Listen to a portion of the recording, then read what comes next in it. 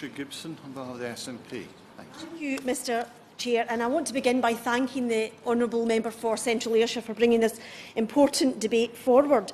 And I think today we've all agreed that it's very important that when malpractice and failure in our NHS, which threatens the public interest, when concerned members of staff don't feel confident or have the reassurance that they should and could speak up to share those concerns, then our public services across the board are very much under threat. And this applies, of course, not just to the NHS, because we know that this has happened in other sectors, and the honourable member for Central Ayrshire, focusing on the NHS, pointed to examples in recent history which underline the need for protection of staff who raise concerns. Indeed, almost all official reports and the inquiries that follow have shown that co-workers had seen the dangers but had either been too afraid to raise the alarm or had raised the alarm either with the wrong person in the wrong way. And of course, we only need to cast our minds back, I'll just finish this point, we only need to cast our minds back to other examples like the Clapham Rail disaster, the Zeebrugge Ferry disaster, and indeed the empire of Robert Maxwell. In every case, and in other cases, we know that people already had concerns but were either unable or felt unwilling to come forward for whatever reason. Thank you very much.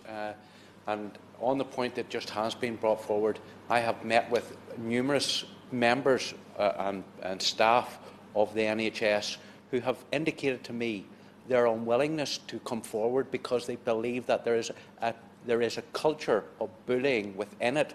If they put forward a complaint, they will be the ones who will be targeted. Even though they want to remain totally anonymous, it does not seem to happen. Doctors in particular, I know one doctor in particular who raised an issue and feels that he has been sidelined from promotion and everything else because of the stance that he took against his peers. Sadly, the point the honourable gentleman has made, we've heard it several times throughout this debate. Sadly, we're hearing it far too often, and indeed the culture must change. And today, as we focus on the NHS, we all understand that that, of course, is a very important service to the public.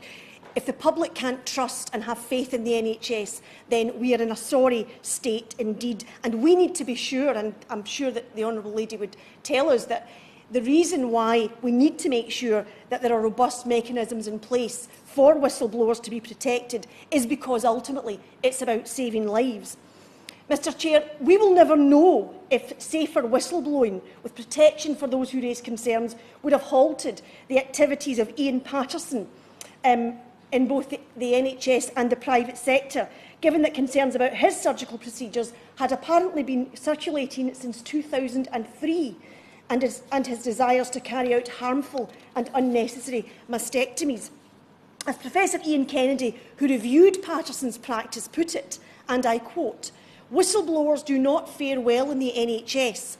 This is one of the major indictments of management in the NHS, that it is inwards-looking, over-defensive and prone to destroy by a variety of means those who suggest that the emperor has no clothes.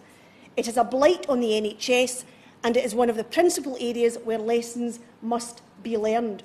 So, where further provisions to further protect whistleblowers are required, these should be put in place, as the honourable member for Stirling has reminded us.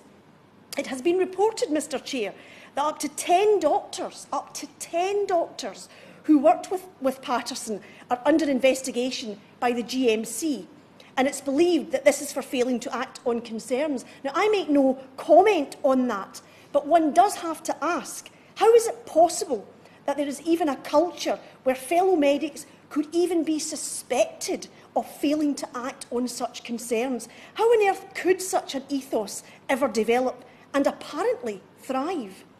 This is the monster that has lurked in the NHS, and this culture has to be changed, and it is changing. But it's not changing as quickly as we would like, as touched on by the honourable member for Hartlepool. As the honourable member for Central Ayrshire has outlined, in Scotland the Scottish Government has implemented a number of measures to help protect whistleblowers and ensure they feel confident in speaking out. Extra legal protections are now in place for student doctors and other postgrad trainees who speak up if they are unfairly treated by their training body. But as the Honourable Lady from Central Ayrshire has pointed out, these are quite separate and must be quite separate from standard employment issues. Importantly, the Scottish Government has committed to the function of the Independent National Whistleblowing Officer for NHS Scotland being held by the Scottish Public Services Ombudsman, creating a mechanism for independent external review when an individual has a concern about the handling of their whistleblowing case.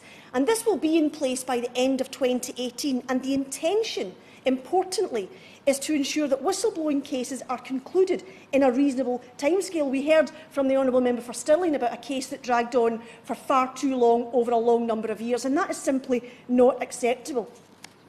As the Honourable Lady for Central Ayrshire has pointed out, what we're building in Scotland is a consistent approach.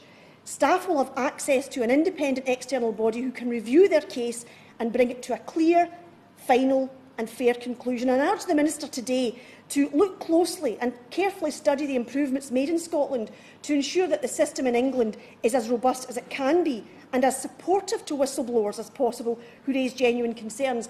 Of course, that's not to suggest that Scotland has nothing left to learn. We all must continue to be very, very vigilant, as the Honourable Member for Stirling pointed out.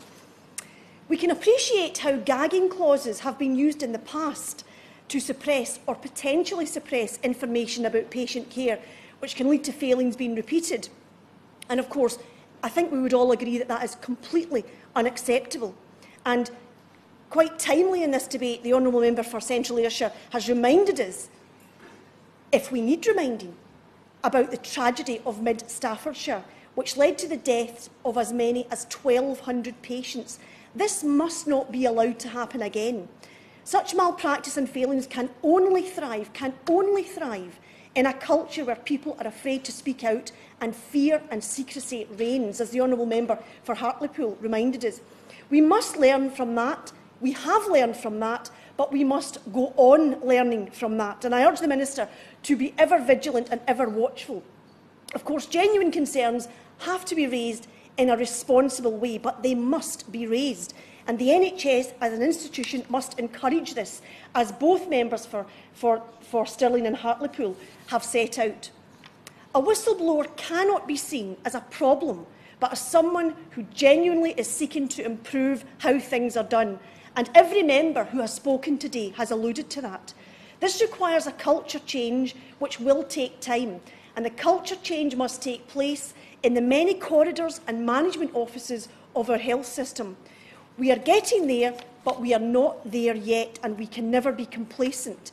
Openness and transparency are key for ongoing learning and improvements, and that culture is what will give our patients the confidence they need to have and should have. And I'm very keen to hear how the Minister responds today to these concerns.